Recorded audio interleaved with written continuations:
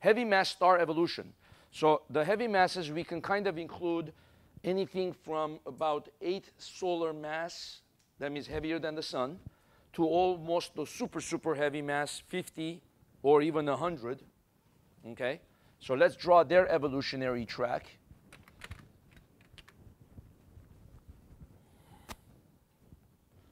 Let's see this picture.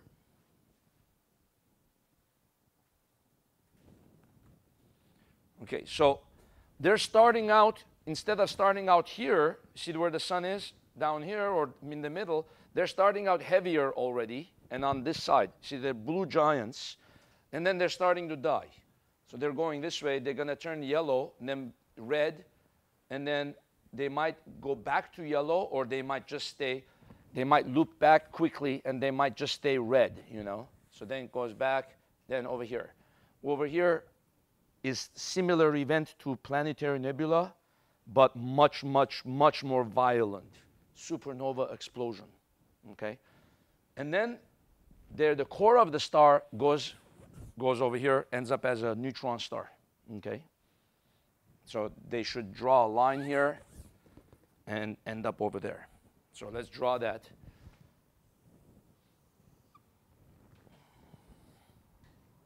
So something looking like this.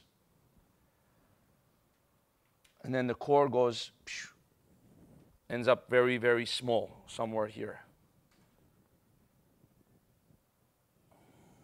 Somewhere in this vicinity. Okay? And this whole process takes much faster for the heavy star. The heavy star forms quicker, it lives much shorter, and it dies very fast. Okay? So the core of the star shrinks. So number 1, 1, 1, 1, you know, as it's going this way. Heats up. Outer layers enlarge, cool down. The star becomes a pulsating yellow giant. So if we draw the instability strip again, somewhere like this, let's say, whenever it's going through that strip, it's going to turn into a pulsating thing again, you know, pulsating giant. So it goes like this, 1, 1, 2, 2, 2, 2. I mean, the 2 is happening all along because the 2 just says outer layers enlarge, cool down, the star becomes a pulsating yellow giant. But the pulsating part happens only when it's in that region. It starts pulsating, okay? But becoming a yellow giant becomes, is overall, you know. It could even be a yellow giant around here, but then it will start pulsating when it's going through the middle. And then over here, it's going to start turning to red giant, you know. The core develops shells of different elements as it fuses them. The hydrogen shell moves out and it fuses helium. Okay, this is kind of interesting. With the other kind of stars, the light stars or the medium mass stars, they could take hydrogen, fuse it to helium, and then they had to have a special event known as the helium flash. And then once they have the helium flash, they get hot enough, and then they turn helium into carbon, okay? These stars don't have that problem. They can fuse pretty much anything into anything. There's limits to that, of course. So they take hydrogen, they fuse it into helium. Once that's done, then their core gets very, very hot. They fuse helium into something else. And then they take that other element, they fuse it into something else, and then so on and so on, until they get to iron. Iron is not fusible into anything else, you see? Remember earlier in the semester when I was telling you what are we made of, and I showed you the periodic table? And I said, oh, where do all these things come from? See, hydrogen, helium, and lithium come from the Big Bang. Other heavier elements like carbon, nitrogen, oxygen, maybe neon, these ones, they can come from light mass stars. Light, medium mass stars. They can also come from heavy mass stars. But if you go to heavier stuff, down the third row or heavier like here, they cannot come from light stars or medium mass stars.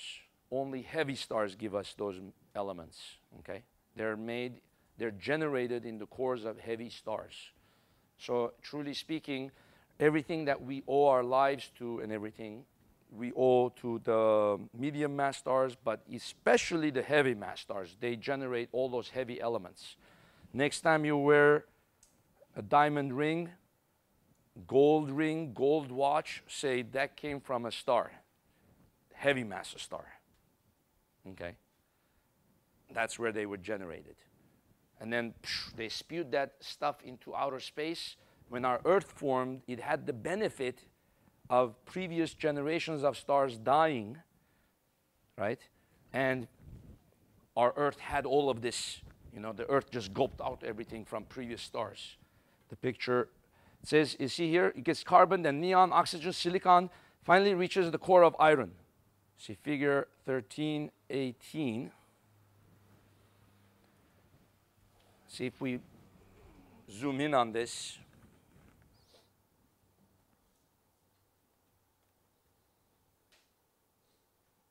See, this is where the action is taking place. You see the core? Most of the other star, not much happening. This is where the action is taking place, the core.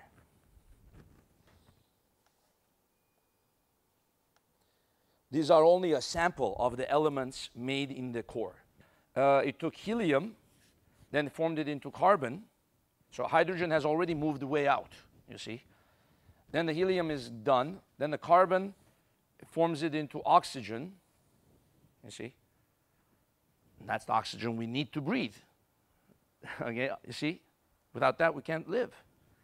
And then oxygen forms into neon, neon into silicon. Without silicon, where would we be? Silicon chips, semiconductors, all of those things we use in our computers, the silicon made of silicon chip, those were made in stars too. Okay? Then finally, the iron core. When it comes to iron, Fe, the element Fe, it cannot fuse that. Therefore, what happens? The star cannot fuse it. The gravity takes over, makes the star collapse. Okay? So roughly speaking, we could also take a look at this chart. Evolutionary stages of a 25 solar mass star. See, hydrogen fusion stage, that's the main sequence. Hydrogen fusion, H fusion. When it's main sequence, we call it Roman numeral 5. The central temperature of the star is 40 million Kelvin. Central density, 5,000. Duration of the stage, 7 times 10 to the 6. So it will live 7 million years. 7 mil years. So for a 25 solar mass star, you see, 25 solar mass. 25 solar mass. Its main sequence lifetime is 7 million years. That's very short. It's gone. 7 million. After that, it starts dying. It fuses helium. Okay, what I'm most interested in is in this last column. What's happening here? You see, 5 times 10 to the 5th. Its lifetime is 500,000 years. 500,000. Which is about a half a mil. So it lives 7 million years as a main sequence. Half a mil fusing helium. Then it starts fusing carbon. It lives 600 years. My gosh, that's very short. But at least we need that because we get our carbon from that, you know. Then it fuses neon and it produces oxygen. That lasts 1 year. Then it fuses oxygen, silicon. Oxygen lasts 6 months. Silicon lasts 1 day. See, it gets down to the silicon, it fuses it about 1 day. Okay, then what? It goes to the iron core. It gets to the iron core, it knows that it's done. Okay, last breath. Okay, Core of the star collapses. Core collapses. 0.2 seconds. 0.2 seconds it takes to collapse. The core bounce. So what happens? The core collapses, implosion, then it bounces out, explosion. Implosion, explosion, you see? That says milliseconds. And then a supernova explosion happens, takes hours. Takes hours. But what's happening to the core temperature? 40 million, 200 million, 600 million, 1.2 billion Kelvin. By the time you end up here, the core temperature is 2.23 billion Kelvin. 23 billion. In the meantime, as it's doing that, the core is getting hot, hot, hot, hot, hot. Why? It needs to be hot in order to fuse these heavier elements and give us the periodic table. See? Without that, we wouldn't have the periodic table. We need a hot star with a really hot core. You see? Okay, let's go back to the chart, the drawing. So where should I put 3 on that chart? Let's see here. For this kind of star, there is no particular event at this corner or at this corner. So it's a more gradual, smooth transition. So what I basically would put is 3, 3, 3, 3, 3, 3, 3, 3, 3, 3, 3. Now, when it goes back to the instability strip, it might also pulsate. So we could have 2 happening. You see? So it's pulsating, becomes a pulsating yellow giant, and then goes back 3, 3, 3, 3. So basically, what is 3 saying? The star is going through this evolution cycle, becoming maybe a back to yellow, back to red, or perhaps just staying red. But in the meantime, the core is generating all of these materials, these elements. Okay? Let's see what happens. By this time, the star has become red supergiant, 1A, 1B, or Roman numeral 2. So basically, 4 is also happening all along. 4, 4, 4, 4, 4, 4. You see, by the time it goes way over there, at this corner, see Roman numeral 1A. It's become, this is the super large, biggest and baddest, I called it, you know. The silicon fusion stage only lasts 1 day. Remember that chart I showed you? So that means number 5 happens right before that corner.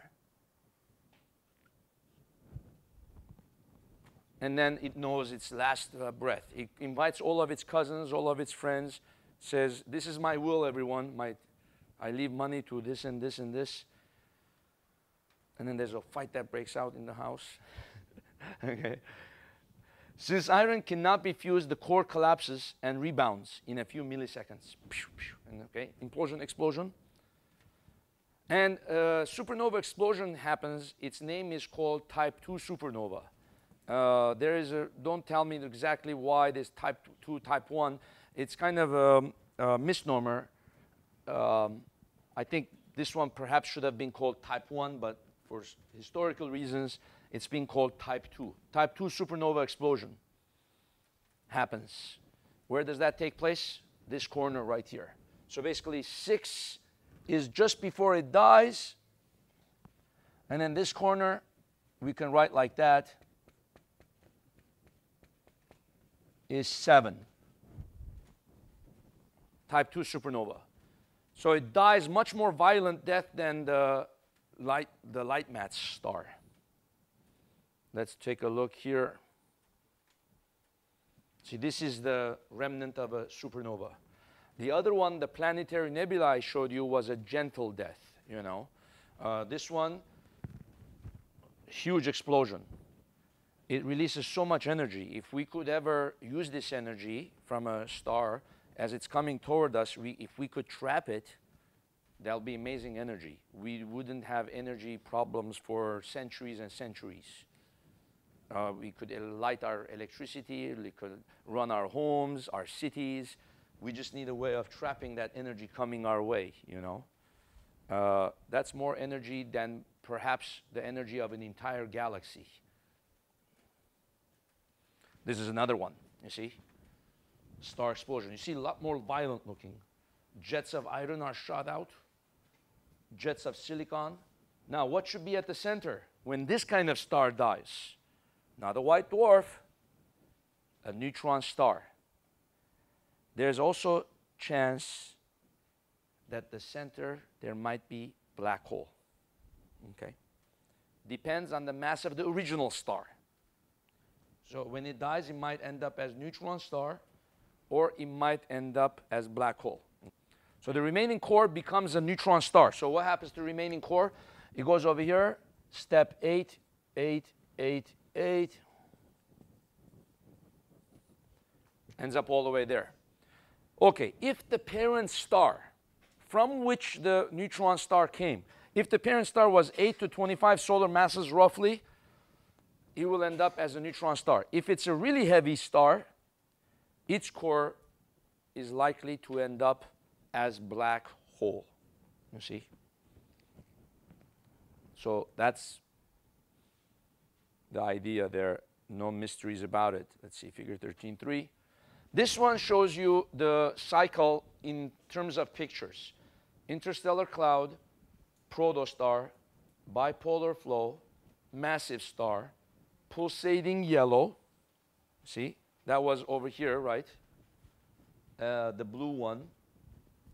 Then red supergiant, and it might never come back to yellow again. It might just stay red, okay? So it doesn't have to have two yellow stages or anything. It can just go massive star, yellow, red, explosion, supernova in the middle. But in the middle, there should be the remnant of the original star, black hole, or neutron star, okay? Interesting.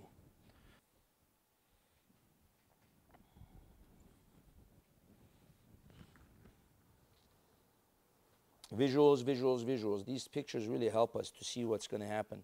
See, this one says star-forming clouds. See, protostar, more than 25 solar mass, supergiant, supernova, ends up as black hole. See, this one also showing to us whatever we saw, but it's comparing all of them. This one is 8 to 25 solar masses, protostar, star, giant star, supergiant. See, this one goes faster. See, right away. So this one goes giant, supergiant, supernova, ends up as neutron star. Then when you go down, 0.4 to 0.8 solar masses, sun, giant, red giant.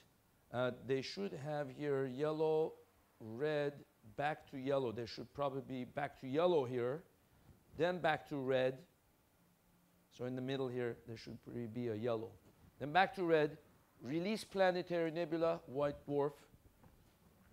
Now these guys are very, very light, 0.08 to 0.4 solar masses. They might just go straight and then just die and end up as a white dwarf without having any of these red giant stuff.